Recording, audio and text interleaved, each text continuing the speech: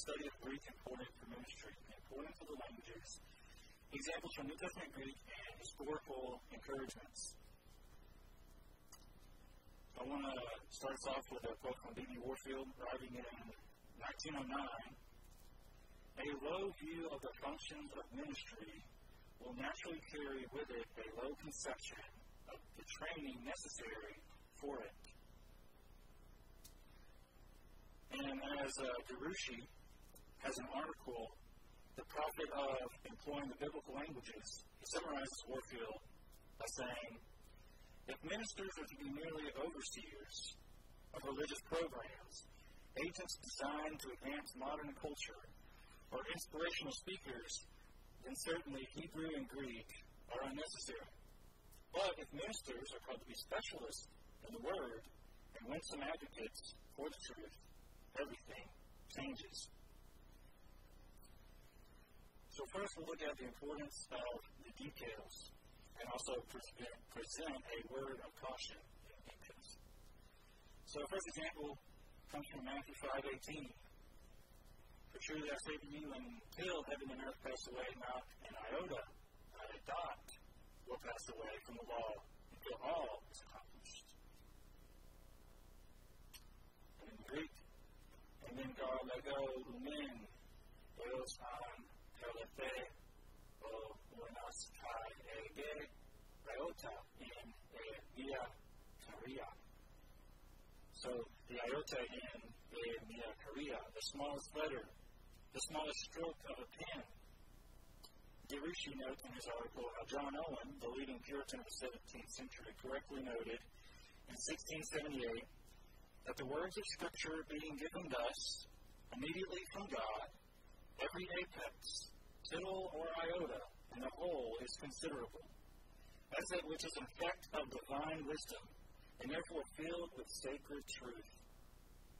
But not only there, according to their place and measure. So I like how John Owen says that and words that there. According to their place and measure. While everything is inspired to the detail, each has their place.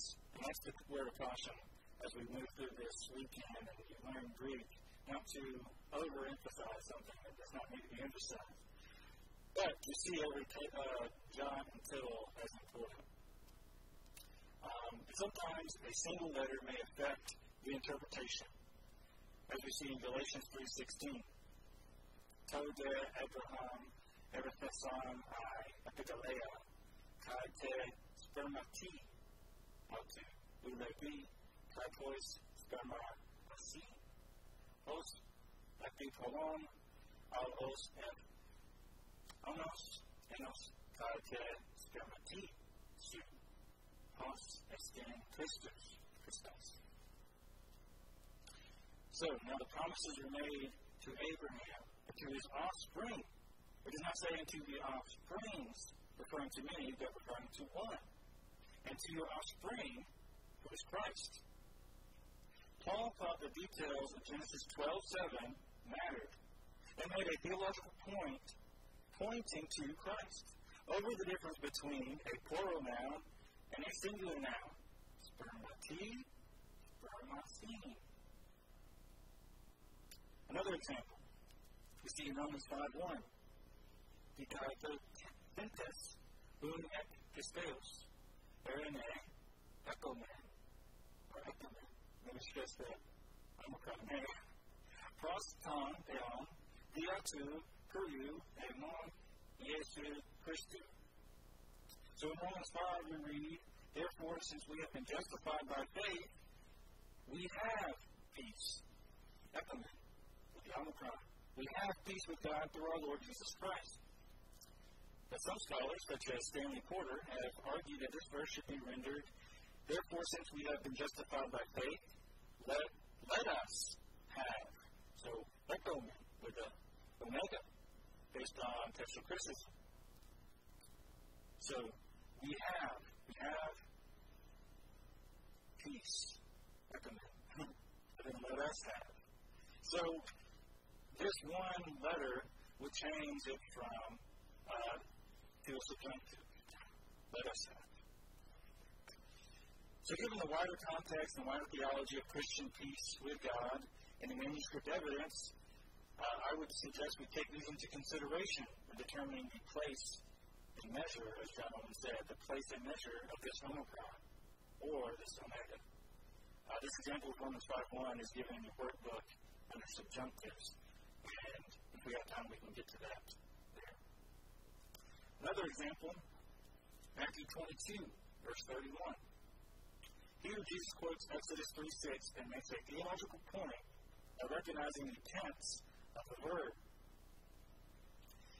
Peride, tes, anastasios, ton, nekron, uk, anegetoi, anegetoi, to, rethain, umin, upo, to, legantos. Ego, emi, ego, emi. That's the third one.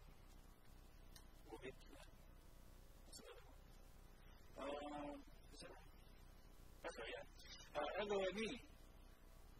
Theos Abraham, Kai Theos Isaac, Kai Theos Jacob. Ut estin Theos Nekron, Allah Zoton. And as for the resurrection of the dead, have you not read what was said to you by God? I am, ergo eimi. I am the God of Abraham, the God of Isaac, and the God of Jacob. He is not the God of the dead, but of the living. So the present tense of eimi, ego eimi, I am, is important. And Jesus picks up on this, and he makes a theological point to show that the resurrection of the dead is true. As Dr. Quarles points out in his forthcoming commentary on Matthew, the use of the present tense I am, ego eimi, is critical to Jesus' argument. At the time that Yahweh spoke the words from the burning bush, the patriarchs Abraham, Isaac, and Jacob had been dead for centuries. If these men had ceased to exist at the moment of physical death, as the Sadducees maintained, it would have been, I was the God of, and that would have been more appropriate. But it doesn't say that. It says, I am the God of, which implies that the patriarchs still existed, thus refuting annihilationism of the sect.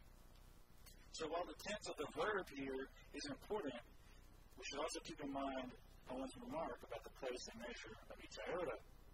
For example, we'll look at an example where you don't want to overdo something like that. In the Lord's Prayer, in Matthew 6:9-13. Have you ever noticed that the verbs of this prayer are in the aorist tense? And you might say, well, why is that? You might have even heard a pastor maybe appeal to the aorist tense and make a point about it. And we see here, Altos dum pasukesete.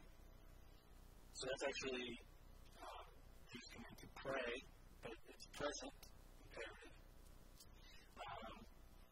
It says pater, emon, on, oden, tois, uranos, ideas, etoi, ideas etoi. It's hallowed be your name. That's an aorist. And then in 6:10, el etoi, another aorist, imperative, come. Let your kingdom come. Basileiasu. Genet etoi, another aorist. Let your will be done. To the masu. Has in uranu noi kai epi des. Ton arton emon. Ton arton emon ton epiasun dos. Which is a weird word to give, imperative. Another aorist. Give us our daily bread. Amen. Sing it wrong.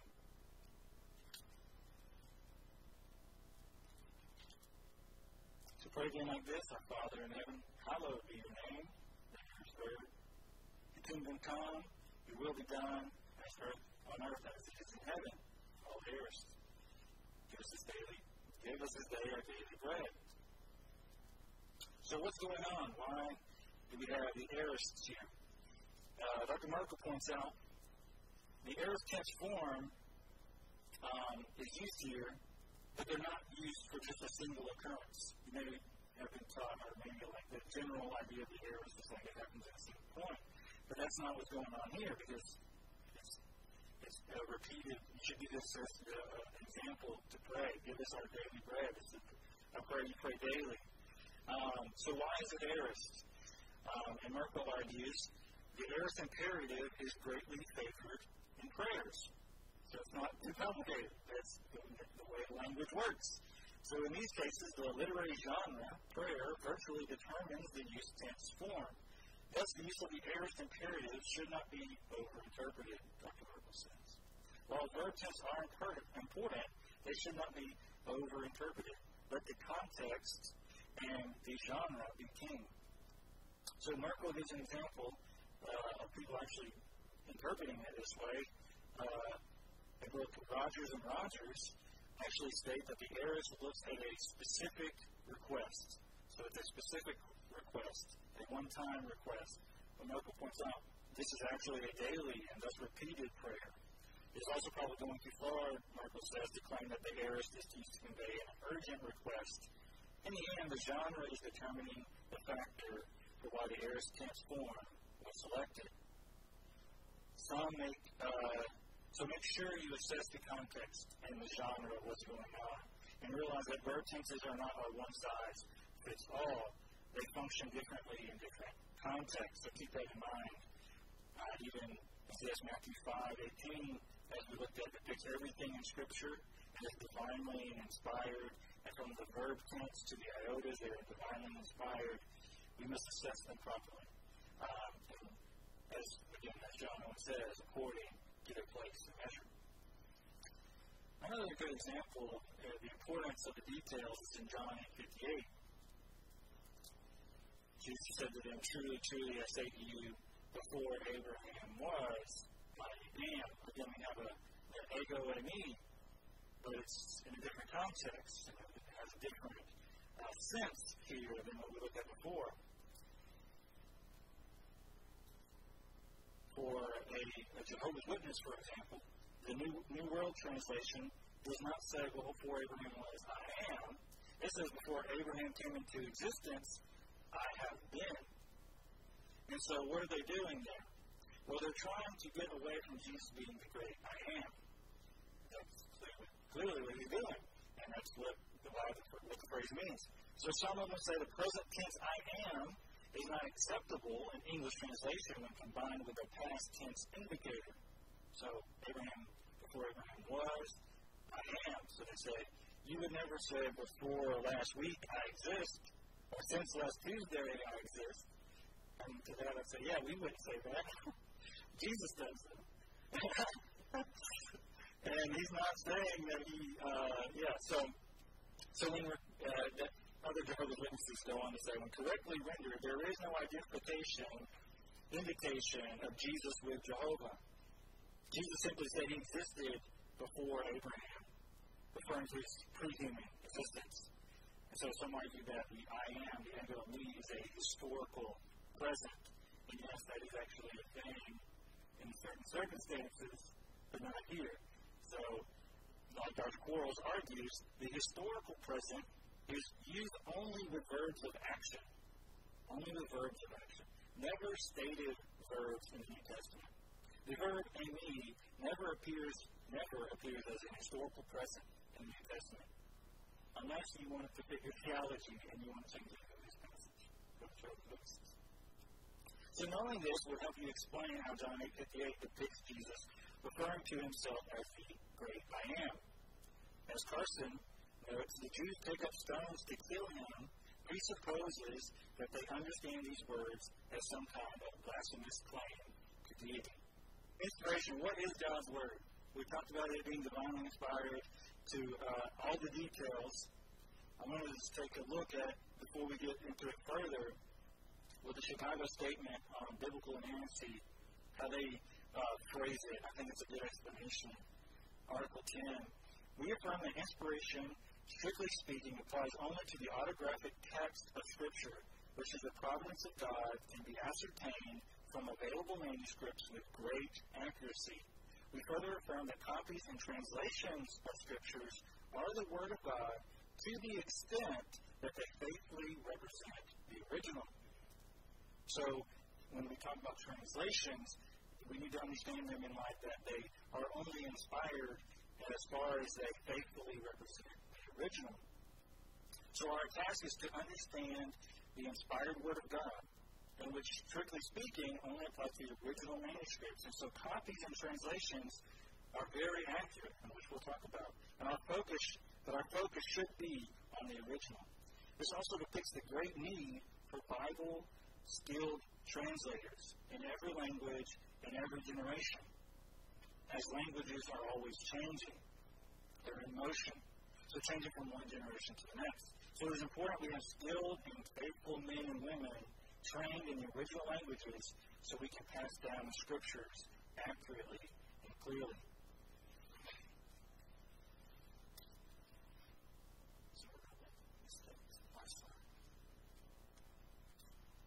So word meaning.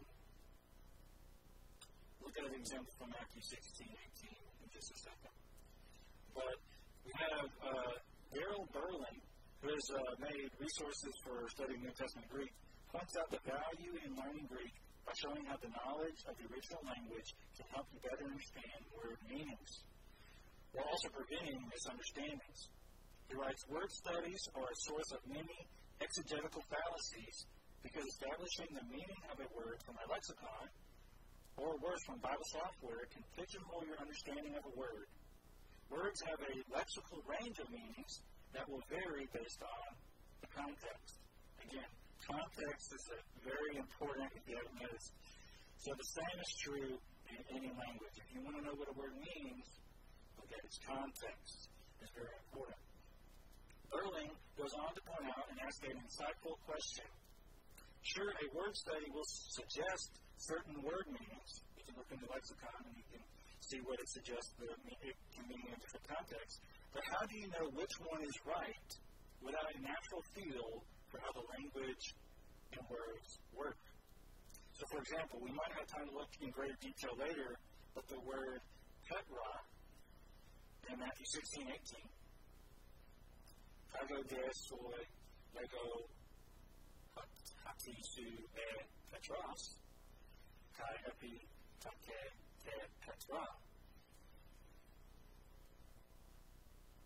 For word study of the word petra, rock, will bring some valuable information to the table to consider. For example, knowing that, as Dr. Quarles points out in his commentary, the masculine noun had fallen into disuse in the New Testament. So this information will be helpful in determining how the word is being used in the context. For in the context, the word petra is being used figuratively. But the question is, what is it figuratively referring to? So, Matthew 16:18, and I tell you, you are Peter, and on this rock I will build my church. So you notice the similarity between Peter's name, Petros, and this rock, Petra, which you will not get in English. Peter and rock are totally different words. So that would be one benefit of knowing and looking at the original languages to bring that detail out, and it would help you interpret what Jesus is referring to by this rock. And knowing the information about how Dr. Quarles says the masculine noun for this word had fallen into disuse would help you know the gender, why that word is feminine if it is referring to Peter, masculine, which we can hopefully get into more in the worksheet. But all that to say is, looking at the original languages would help you assess these different options. Which, as Dr. Rob Sterner points out, knowing biblical Hebrew and biblical Greek unveils the interpretive options of a given text and assists in properly adjudicating among them. For example, he notes in the Greek language, the genitive case alone has over 30 different grammatical functions. And that's his opinion. And other people have, their genitives have a lot of different functions they could be used as. And he says, of which translators must choose only one in a given occurrence. And most English translations just kind of go with the general of for the genitive, and you kind of have to figure it out on your own from the context what's going on. So English readers frequently have little clue what the possibilities even are that the translators rejected. So Dr. Sterner goes on to ask an insightful question. How will you determine which translation gives the best sense? How do you determine what the best translation is? Gut feeling or the Holy Spirit whoosh, he says? For this, readers need a knowledge of the biblical languages and access to the grammars, lexica, scholarly commentaries that deal directly with the original text. I think it's a really important point. Like I said, from first-hand experience, I've talked with people who have chosen one translation for a particular verse or word over another because they thought it sounded better or it was easier to understand. Just because something may be easier to understand, it may not be the correct sense of what's going on there.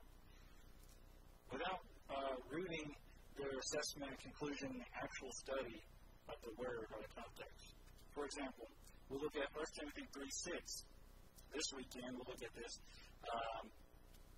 Man neophyton iname tukothes es krema in esse tu diabalu. It sounds less threatening in Greek.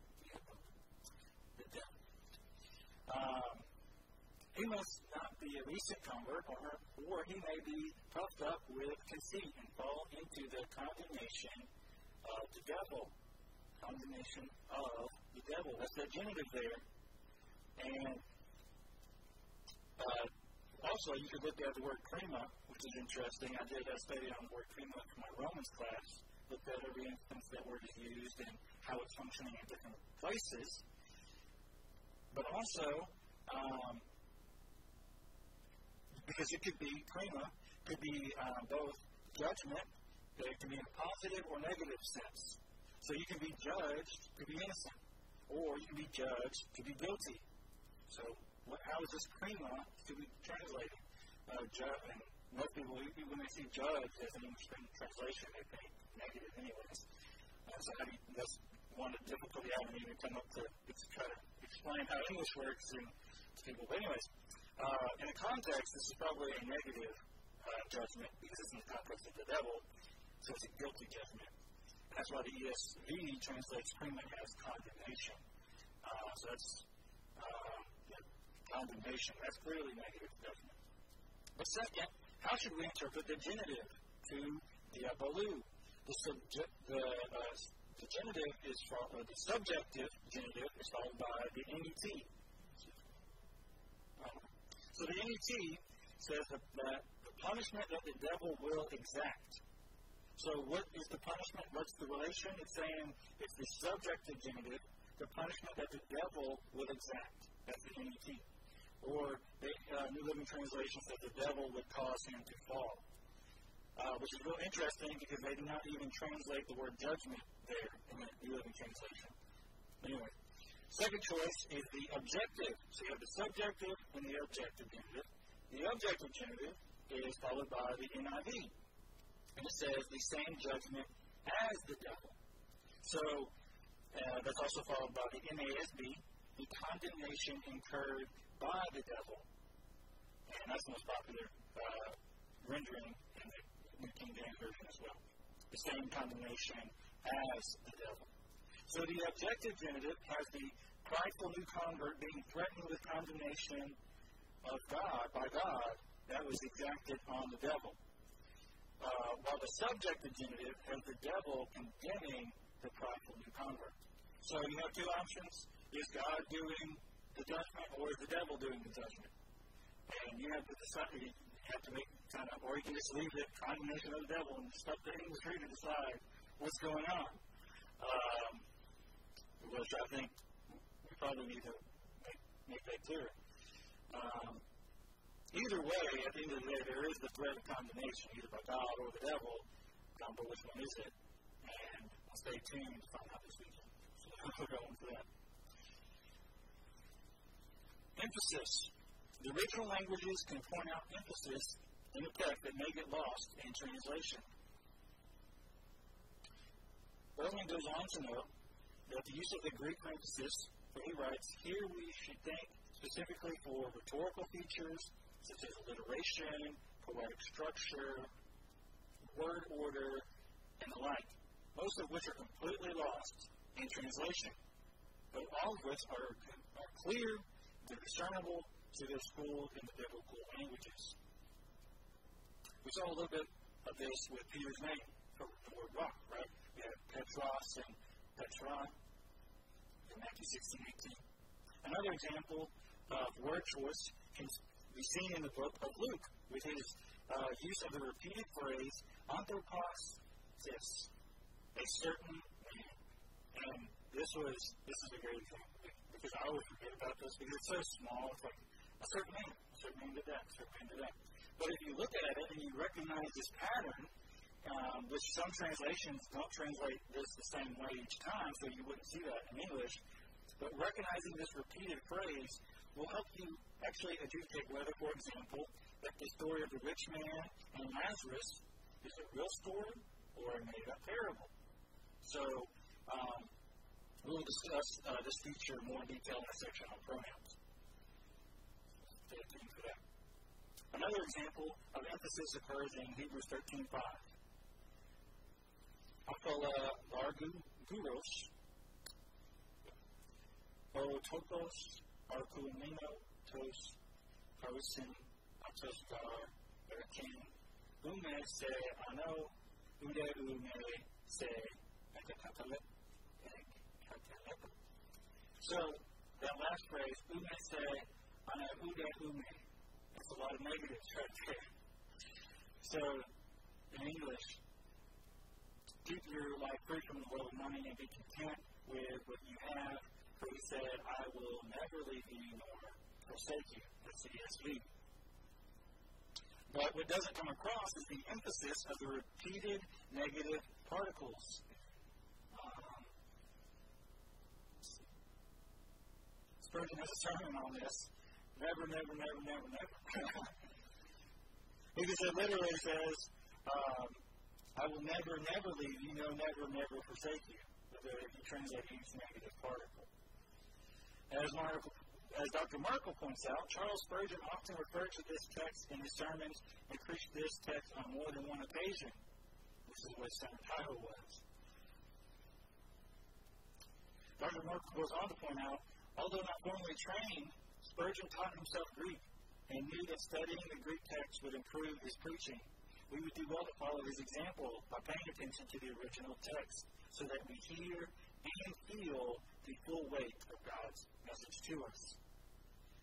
Someone else has also pointed out how many people have made the excuse, made it many times, that sticking to the Greek may spoil the originality of your sermon or your teaching. Such a statement is just the opposite of the truth. A scholarly appreciation of Hebrew and Greek did not preclude originality in the sermons of Spurgeon, for example. The same can be said in modern times, with the example and encouragement from Dane Ortlund. If you've seen his name around recently, he's had a really popular book, and I have not yet read it yet, but maybe after I graduate, maybe or if it's on audiobook, maybe I can do that way. But he recently wrote that seminaries, if you are considering changing how much Greek and Hebrew you require of your MDiv grads, let me encourage you to do just that by adding more. No such thing as too much of the languages. I use them every day in pastoral ministry, most important classes I have. I feel like it's a big statement. And he's the author of Gentle and Lowly, the heart of Christ for sinners and sufferers, in which he draws readers to Matthew 11, where Jesus describes himself as the gentle and lowly in heart, longing for his people to find rest in him. This is a widely read and popular book, and I think we should listen to Dane's encouragement and advice. So moving on to translations. Confidence, accuracy, precision. So with all these examples, in my attempt to convince you that knowing and using Greek to study the Bible is important and helpful, I also want to note, as one author mentions, how our modern English translations of the Bible are excellent. Most of the major English translations available today are superb renderings of the original Greek and Hebrew. Even though, nevertheless, he goes on to say, in any translation, this has already been said today, but Not everything that was communicated in the original language can be precisely conveyed in another language. Some nuances do not transfer well from one language to another. DeRucci also notes this in his article, The Profit of Employing the Biblical Languages. He notes the graciousness of God in our translations this way. First, the Lord has graciously made His word translatable so that those from every tribe and language and people and nation may hear of and believe in the Savior. Ezra and the Levites helped a non-Hebrew speaking audience understand the law, Nehemiah 8. The New Testament authors often preach from the Greek translation of the Hebrew, Old Testament. And people proclaimed the gospel at Pentecost in a way that each was hearing in his own language. As such, believers today can and should utilize the quality translations available to us in order to meet God and make Him known. So I don't want to devalue accurate translations. So translations are good, they're beneficial, have been used by people even in the Bible to teach God's Word. Given that you can learn a lot and teach and preach faithful sermons and lessons from translations, all that your work will be resting on the work of others, which is only natural in many areas of life. We can't be experts in every area of life.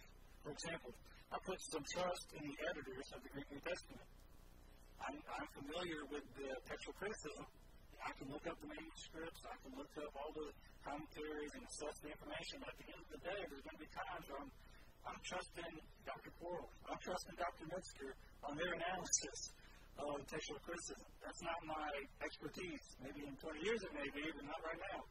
And so I'm kind of here. We have areas of our life where we're putting trust in the experts.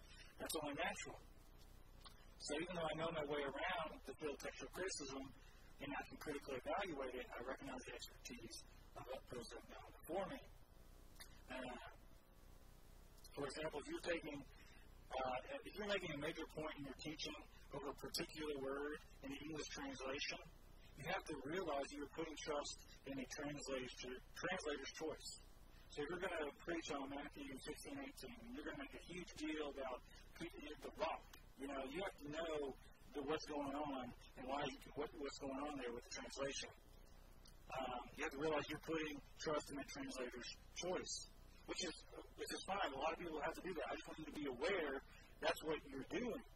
And so I don't want you to stake your whole theology on something, on one word or translation. And on that level, it complicates the matter, is that the translator may be using the English word differently than you use it. So you may have to now decipher between two levels of meaning. Why not just go back to the source if you're able? So going back to the original will provide you a level of confidence and accuracy of interpretation that you would otherwise be distributing out and trusting others. As Luther states about those without the languages, even though what they said about a subject at times was perfectly true, they were never sure whether it was really present there in the passage, whereby their interpretation they thought to find it. Because again, they're trusting someone's translation, so that level of confidence is not there. Similarly, when asked whether the biblical languages are truly important in sermon preparation, seeing as there are many excellent commentaries and pastors will never attain the expertise of scholars, like I said, Scott Hageman helpfully responds to that question and says, but in the end, let me see if that's the right quote. Let me back up, sorry about that. So he begins the quote this way. Knowing the biblical languages enables us to do something for very few commentaries ever do. Trace the flow of the argument of the text. Commentaries save us time by providing the historical, linguistic, cultural, canonical, literary insights that we simply do not have time to mine for. But for $35, we can benefit from 10 years of a scholar's life. That's what you get in the commentary. But at the end of the day, he says, in the end, what we preach is the point and argument of the biblical text, as informed by this backdrop of the commentary, but not replaced by it. Commentaries and translations do not excel in tracing the flow of an argument and mapping out the melody line and the theological heartbeat of the text. So by definition, most commentaries look at one specific part, while translation often obscure the density and complexity, or even sometimes ambiguity. Sometimes the text is ambiguous purposefully for a reason, perhaps. So, with all that said and done, we do not learn Greek in order to do word studies, but in order to see where the conjunctions are and where they're not, where the participles are, they must be decoded, where clauses begin and end, where the verb tenses really make a difference. Like I said, where the verb tenses don't make a difference. And in the end, we're looking for what the main point of the text actually is. So similarly to the idea of accuracy of the text is the idea of precision. How precise can you be in explaining a text which is perhaps a little blurry through the lens of translation? Someone gives this analogy. Reading the Bible without knowing Greek and Hebrew is like watching a basic television, while reading the Bible knowing Greek and Hebrew is like watching a 98-inch ultra-high-definition 8K television with stereo surround sound. You can fully understand what is going on with a basic television, but with the 98-inch ultra-high-definition 8K television, you can give added depth and added clarity. So with the help of the Holy Spirit, anyone can accurately understand the Bible in English. However, knowing Hebrew and Greek helps to better understand the nuances and richness of the biblical text. For example, John 2:19. Obeka Ruthe Yesu Kai Atin Altus Usate Tom Aon Katon in Tristan and Maras Egero Atom. Jesus answered them, destroy this temple, and in 3 days I will raise it up. So, what's going on there? Lusate, destroy, is actually an imperative. So, is Jesus commanding them to destroy the temple? Well, sort of. But from the context, you can tell that the imperative must be functioning a little different. Dr. Wallace calls this a conditional imperative and writes that it is reminiscent of the ironic commands of the Jewish prophets. Across Isaiah 8:9 and Amos 4:4 for these ironic commands. So it thus functions as a taunt or a dare, like Ken, to go ahead, destroy this temple if you dare, I will raise it up. So, knowing the Greek will help you feel the full weight of Jesus' claim here that you wouldn't necessarily get in English. So the way I see it is not everyone has access or the financial means or the time or capabilities to get this TV. Especially this one. I literally Googled most expensive TV. And that is, I don't even know if people really would buy that. I don't know. But luckily, learning Greek is not that expensive. Okay? You can get a good education, and there's free resources online. And if you have the time, the capabilities to get something like this, to get the equivalent of a high-definition TV, you should get it. And you should share what you find, and the depth and clarity, you should share those findings with others. And like I say, unlike the big screen TV, you can't, this is another difference. You can't just go and buy the knowledge. You can't just go and buy the skill and just say, all right, now I have it. It takes work, but it's worth it. Because we're not studying a language for language's sake, but so that we can better understand, better teach, better apply the very words of God. It is a high calling, as the wise words go. With great power comes great responsibility. Just as you look up to and trust the experts above you, you may be somebody's expert one day in the future. You may be an expert for somebody right now. Somebody in your small group, somebody in your church, somebody in your youth ministry, somebody in your family. They say, oh, he goes to seminary, he knows everything about the Bible. I'm going to ask him a question. So don't take it lightly. People will listen to you. You can persuade people on your thoughts and interpretations. And Dr. Quarles recently pointed this out, this great responsibility in our ordination service, going from 2 Timothy 2:15, which says, Ugason, Seaton, Yokimon, Paraset, Sai, Tu, Tu, Eo, Ergatin, Anatasu, Kunta, or Fontomunta, Ton Logon, Tes, Oletheas. Do your best to present yourself to God as one approved, a worker who has no need to be ashamed, rightly handling the word of truth. For we will all be judged according to how we handle God's word and teach it to others. This is a great responsibility. So let us use every tool, every skill available to us to our best ability to rightly handle the word of truth. Martin Luther speaks of this great responsibility and emphasizes the need for knowing the original languages in his letter to the councilmen of all cities in Germany that they establish and maintain Christian schools, 1524. He writes, when men attempt to defend the faith with such uncertain arguments and mistaken proof texts, are not Christians put to shame, and they are laughingstock in the eyes of adversaries who know the language? The adversaries only become more stiff-necked in their error and have an excellent pretext for regarding our faith as a mere human delusion. This point makes a lot of sense from an apologetic standpoint. Even from teaching in the church, as Luther says, attempting to defend the faith with such uncertain arguments and mistaken proof texts. I've seen this time and time again where we might have the right theology, not the right text. And that is not good teaching because that's when we're trying to begin. We're trying to explain the Word of God. We don't want to misrepresent what God is saying. We do not want to be people who teach with uncertain arguments or mistaken proof texts. We want to stand firm on a firm foundation.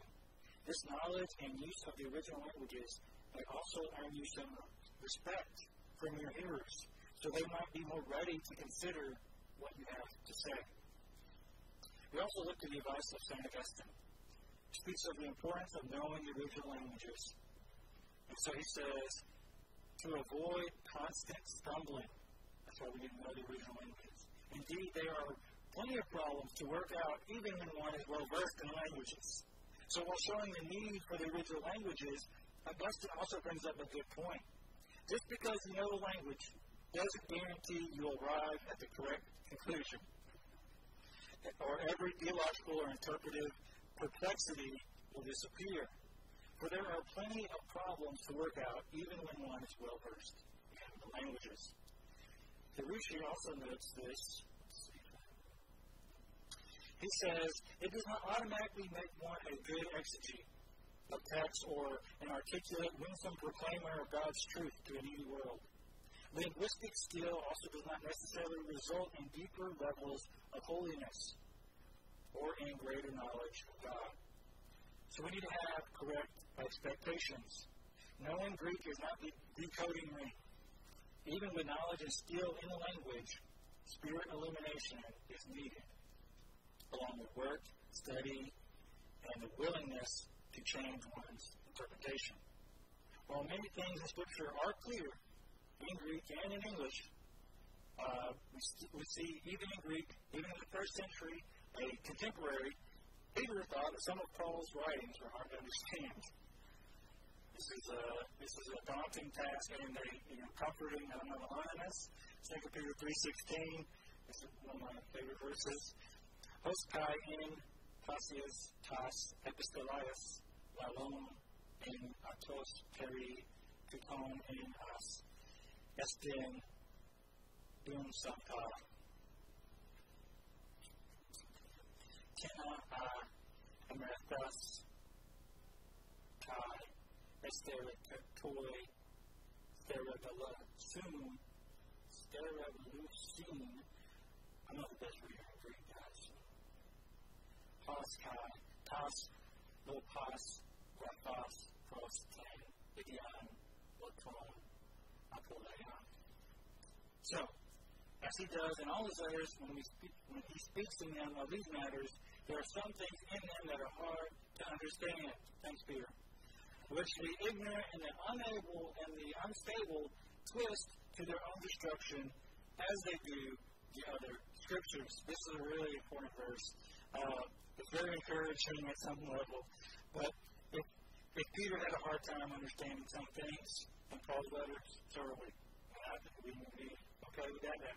I think that's God humbling us. Let's work hard to understand.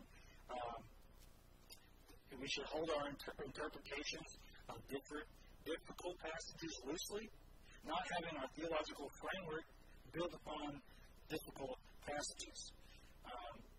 Second, notice Peter doesn't say that all his writings are difficult to understand, but only some of them. This fact is also evident because Peter knows what they cannot mean.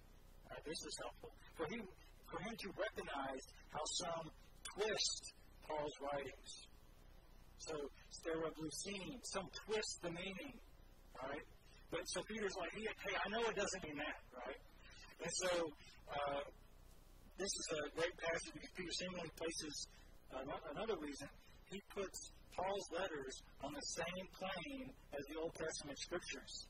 Peter says, when he compares Paul's writings, and he says, what the heretics do, they twist Paul's letters like they do the rest of the scriptures.